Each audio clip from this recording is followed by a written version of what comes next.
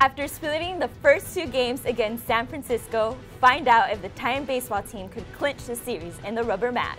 Plus, Titans softball hosted the Judy Garmin Classic over the weekend. Find out how they did. And the Titans went head-to-head against Hawaii in a battle for second place in the Big West. All this and more on this week's edition of Titan Sports.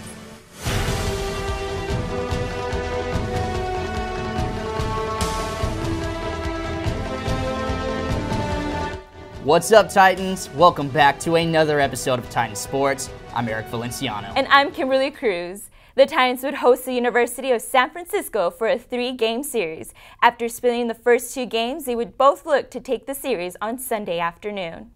The rain held off long enough for a rubber match at Goodwin Field as Cal State Fullerton hosts the University of San Francisco. Joe McGrisky would take the bump for the Titans, but pitching would not be the story of this game, as the game would be tied early 1-1. Freshman Miguel Ortiz would send this ball deep to left field for a solo shot to give the Titans a 2-1 lead. But the Dons would tie it up in the 7th as Matthew Mendeboltz bloops this ball into right field to tie it up at 2. Later in the inning, the Dons would get some insurance runs as pitch hitter Jacob Westerman goes opposite field over the right field wall to give the Dons the 3-run lead. The Dons would add 1 more in the 7th, but then Josh Earp says, "Anything you can do, I can do better," as he turns on this ball for a 3-run home run of his own. We have a game in Fullerton. Now to the 9th with the Titans down 2. Kyle Luckham would hit a sac fly to center, scoring a run, but that would be all for the Titans as USF takes the game and the series. Striking out. Striking out. If you've been to a game, we struck out only 10 times today. So they only had to play 6 innings of defense. We're not making teams play defense. We strike out 10, 5, or 15, 16. We've got to hit the ball. They've got to figure it out. In this series, Game 1 and 2 starters, Tyner Bybee and Kyle Luckham, would have great starts, lowering their ERA to under 2. The Titans softball team hosted the Judy Garmin Classic on Sunday. The wind was blowing out in Fullerton. Titans faced number 2 Washington in the 3rd game of the Judy Garmin Classic. Sophie Frost took the mound for the Titans. She faced off against Kelly Lynch for the Washington Huskies. First hitter of the game, Sammy Reynolds at the plate, and she lines it to left field. Irie Sue goes airborne. She lays out to make a tremendous grab, giving the Titans momentum into the bottom half of the inning. Zoe Richard at the plate. Here's the pitch. She turns on a fastball and sends it way over the right field fence, giving the Titans a early 2-0 lead. But the Huskies would storm back. Kelly Lynch does it with her arm and her bat. She launches a 3-run home run over the left field fence, giving Washington the lead 3-2. Brooke Nelson took over in the 2nd inning, and she shuts down the Titans. Score remains 3-2 Washington. Same score, 6th inning. Sis Bates at the plate, and she hits a liner to right field, scoring in another run. Washington never looked back. They tack on 3 more runs in the 6th and won the ballgame 7-2. The women's basketball team was looking to make Leap Day a memorable one. Let's head over to Titan Gym to check out the action. Cal State Fullerton taking on Hawaii in a battle for 2nd in the Big West. Seconds into the 4th quarter, score tied at 44. Julissa Traigo hits the jump shot to give Hawaii the 2-point lead. Under 7 minutes remaining, Titans up 4. Reina Perez misses the shot, but Megan Nito gets the rebound. Nito passes it over to Taylor Turney, who scores the layup. Fullerton ahead, 56-50. A minute later, Fullerton up 4, but looking for more, Turney finds Amy Brooke in the paint for the layup. Titans lead 58-52. With 4.5 to go and Fullerton up by 8, Turner drives inside, lays it up in, and the Titans go on to win 70-64. For more on Titans basketball, let's send it over to Elizabeth Williams and Corey Johnson for this week's edition of Inside the Basket. Thank you, guys. And in honor of Women's Month, we're switching things up here in Inside the Basket. I'm your host, Corey Johnson. With me, my analyst, Elizabeth Williams. Thank you for joining me. Hey, hey. And this time, we're Going to be giving you guys a rundown of the women's basketball team. How do you think the Titans did against Hawaii? It was a great team effort. Amy Book and Taylor Turney scored a combined 45 points this game, while their lead scorer, Rainer Perez, fell short with just 13 points. The team defense held off in the fourth quarter to get that victory.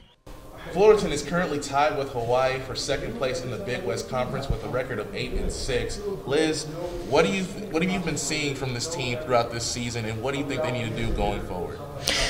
Although they were not picked to finish this high in the conference, in fact, they were predicted to place last.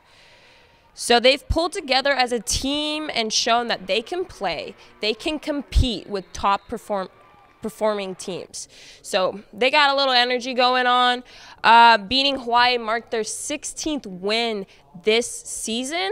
This will ensure their first winning season in 30 years. Whoa. Wow. Pause.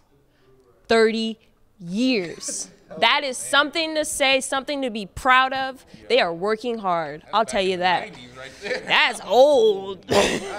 Yeah. Wow. Well, that's big time stuff from the Lady Titans. With 2 games remaining, though, on the regular season, what do you expect from them, and where do you expect them to finish?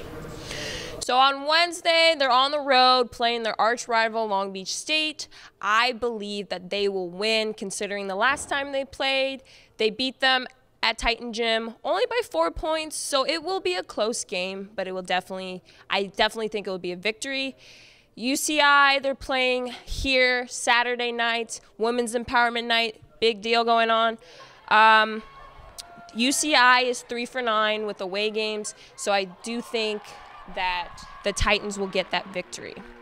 As far as rankings, UC Davis, they got the top seed. Okay. Their record is 11-3, so at this point, no one's catching them. Not at this point, I'll tell you that. But I believe that they will finish in second place, which is great because they'll automatically get into the semifinals. And that's huge because that means going into the Big West tournament, they'll have 2 bye weeks. So they have time to, relax, adjust, and then play hard. 100%. Couldn't agree with you more, Liz. That's going to wrap things up here at Titan Gym. This has been this edition of Inside the Basket. I'm your host, Corey Johnson, with Elizabeth Williams. Let's go back to you guys in the studio. Leap Day was great for the women's team. Not so much for the men's. Fullerton dropped their 3rd straight Saturday, losing to CSU Northridge 99-92. Jackson Rose scored a double-double on 18 points and 11 rebounds, but it wasn't enough to get the Titans back in the win column. The Matadors closed out the first half on a 20-8 run, and they never looked back. The loss puts the Titans in a bad spot going into their final 2 games. Wins get them into the Big West tournament, but with losses, they can miss it altogether.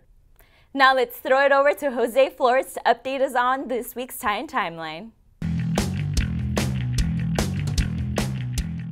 Thank you, Kimberly. How's it going, Titans? I'm Jose Flores, and we have a lot going on in sports this week, so here is your Titan Timeline. Let's tee it off with men's golf, who are at Elk Grove Tuesday and will remain there Wednesday as they compete in the Sacramento State Invitational. Tennis will be at Long Beach State on Friday, hoping to improve their 1-2 away record.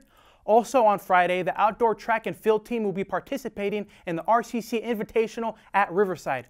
Next up, our men's basketball team, like Eric mentioned, is fighting to make it to the tournament as they play at UC Santa Barbara on Thursday and host Long Beach State on Saturday in the final 2 games of their regular season. On the other hand, the women's team will try to clinch the number 2 seed this week at Long Beach State on Wednesday and against UC Irvine here on Saturday. Finally, we go out to the Diamond. Baseball will finish their 10-game homestand with a 2-game series against Arizona State on Tuesday and Wednesday.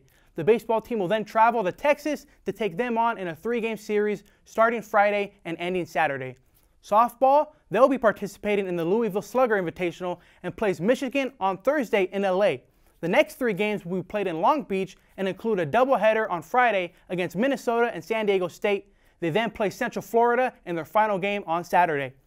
That is everything, so that will conclude this week's edition of Titan Timeline. I'm Jose Flores, sending it back to Eric and Kimberly at the desk. That's all we've got for you today. Thanks so much for tuning in. You can watch all of our past episodes and game highlight packages on our YouTube channel. Make sure you like, comment, and subscribe. Follow us on Twitter and Instagram at CSUF Titan Sports, and don't forget to like our Facebook page. On behalf of all of us here at Titan Sports, I'm Kimberly Cruz. And I'm Eric Valenciano. Remember to keep those tusks up. We'll see you next week.